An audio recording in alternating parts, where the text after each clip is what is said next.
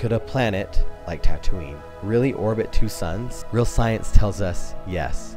Astronomers estimate that over half the stars in our galaxy are part of binary systems, where two starbits orbit each other. And in some rare cases, planets in those binary systems can orbit both stars at once. This is what scientists call circumbinary orbit. And that is exactly what we see with the planet Kepler 16b. You see, Kepler 16b was discovered in 2011 and is a gas giant about the size of Saturn and is about 200 light years away and resides in the constellation Cygnus. Kepler 16b orbits two stars, a K-type orange dwarf star and a red dwarf star. But since both stars are dimmer than our sun, Kepler 16b is icy cold.